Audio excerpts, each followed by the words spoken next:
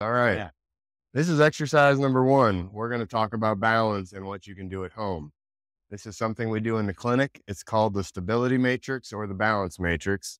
So, first, what I'm going to have Mark do, you got a counter that you're holding on to. So, whether you're an athlete, whether you're a 10-year-old, whether you're an 80-year-old, it's good to start out just so you know your own limitations before you get too carried away and jump in the gun.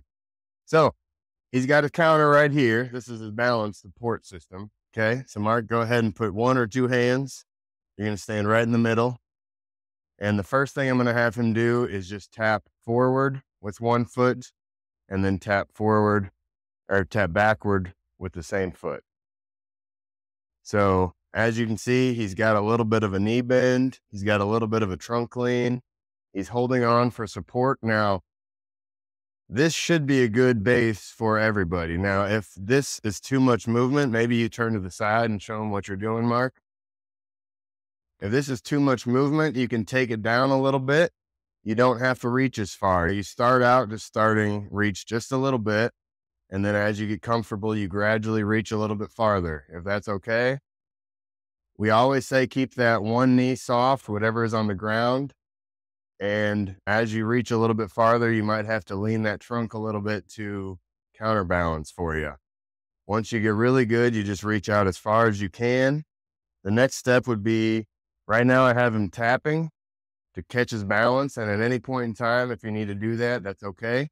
The next step would be to do no tap. So that one foot is doing all the work. Now, ways you can progress this at home would be to take one hand off and use only one hand support. And then if he's really good, he can try two hands off. Now, depending on if you're wobbly, I would keep a hand close by at all times. And some people I'd say, you know what, at home it's probably better just to keep a hand on just to be safe. If you're in the clinic and you want to work on balance, we can challenge you a little bit more.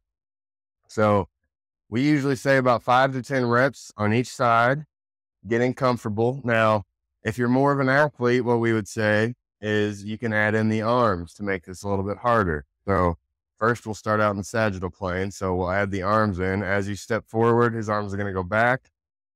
His arms are kind of swinging with his foot. As he gets really into it, he can reach a little bit farther. He could not tap his other foot. And another way, let's have a little fun, Mark. Why don't you speed it up just a half speed? Easy for you to say. Now, if you need to, grab on and you got your finger there. Sometimes the finger support is all you need. Now, if you are wobbly at all, I would not progress. I would continue with what you're doing to where you feel comfortable before you keep going. So what we like to do is we like to go forward and backward as much as you can, comfortably. We also go to the side. So we'll start him out with his balance. So we tap out to one side and then we tap out to the other side as far as you can. As you can see, his knee is bent the whole time. He's not keeping it locked out. He's using a little bit of a trunk lean to help, to get a little bit more movement, to reach a little farther. All these same rules apply. You can reach out a little bit farther and tap. You can add your hands.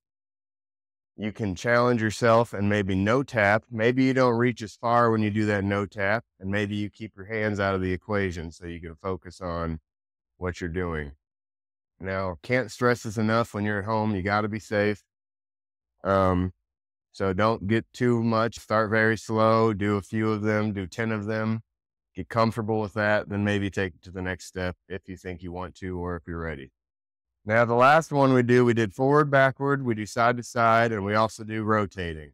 So I'm going to have Mark rotate his right foot to the right and around to the left. So that left leg is doing all the stability. Again, he's got a slightly bent knee. His hips are rotating with his foot. He's not just moving his leg back and forth. Then you can challenge it by taking away the hands, adding the arms to make a little bit more movement, and then maybe starting with a toe tap and maybe eventually progressing to no toe tap if your balance is good enough that you think you can do that. So that's exercise number one. If you have any further questions, do you want to add anything? One other thing. You don't have to start with the forward and back. You can just break these down to 6 moves. Just go forward for a few get comfortable. Just go back.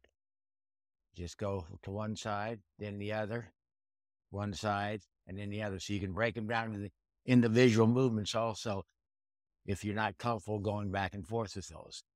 If you have further questions, call Mark and Ringo at Fitness4Life. Fitness4Life PT.com.